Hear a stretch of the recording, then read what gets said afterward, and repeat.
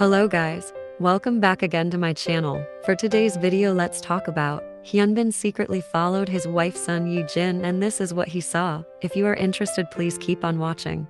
Yesterday, we are thrilled to announce that Hyun, alongside Jung Woo-sung and the cast of Made in Korea, participated in a script reading for the highly anticipated film. Although the photos captured them from a distance, Hyun still managed to look absolutely stunning and impressive.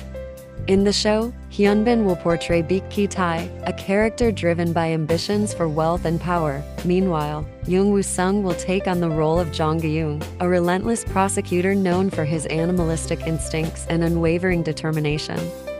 Notably, this collaboration marks the second time Hyun has worked with director Woo Min-ho. Following their previous project Harbin, Hyun's wife, Son Ye-jin, is fully supportive of his new venture, consistently encouraging him to strive for excellence. He has expressed that her unwavering support brings him immense happiness and comfort. Hyun appreciates how well she understands the demands of his profession and frequently offers words of encouragement.